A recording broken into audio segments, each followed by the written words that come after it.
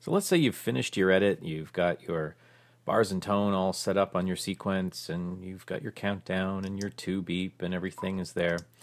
But now you need to insert your slate. And I can tell you from personal experience, it's the part that I hate doing the most. So I would normally do a bunch of different templates, and then I'm always losing my templates, and they're in different projects and everything. So I thought it would be easiest just to create a plugin, and this plugin's called Quick Slate. So I'm just going to bring it up. It's a generator, and then insert it in. Just double-clicking here. Now I'm using Final Cut Pro 7 today, but this works the same way in Final Cut Pro 10, Motion, After Effects, and Premiere Pro. So the way this Quick Slate works is basically you just choose what type of program type, whether it's commercial, music video, series, or long form. And all of the fields will change depending on what type. So you can remember very easily what information you need in there. And then down here you would put your total runtime. You can select over many units. So normally, let's say if you just put, let's say 23 minutes, you could do it that way. Usually I would just say not applicable and then write it that way, or write it this way.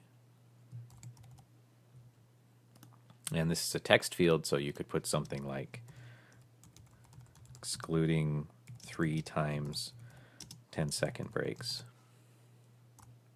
Okay. And then in the picture and sound area, you would just select what format you're using. So let's say we're going out to HDCam SR, and it's going to be 1080p SF at 23,976 frames per second.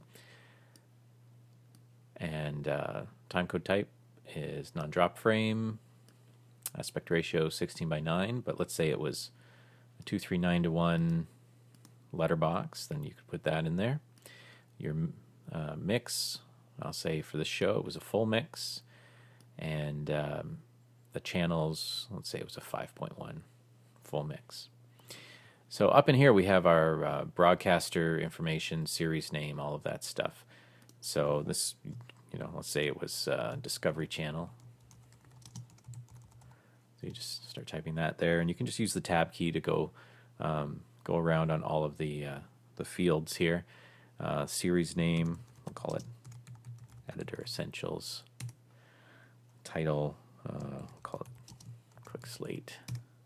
And this is where you could put your the paid ID number for the show.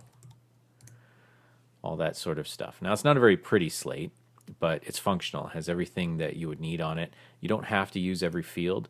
So we've got extra fields in here, for example, producers, editor, that sort of thing. So I might just take the producer one out. Editor, you can put your post house name in like that. You can put extra details in here. And then, of course, you can change the alignment, left, right. You can choose a different font.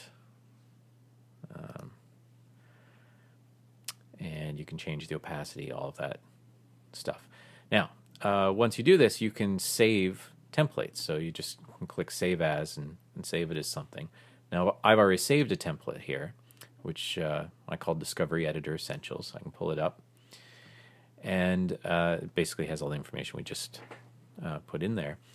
But let's say we want to put this on a nice background. I'm just going to move it up to V2, and then I'm going to just drag a background underneath it.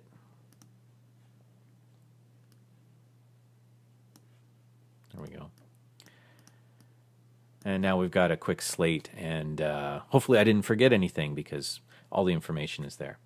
And that's basically what Quick Slate is.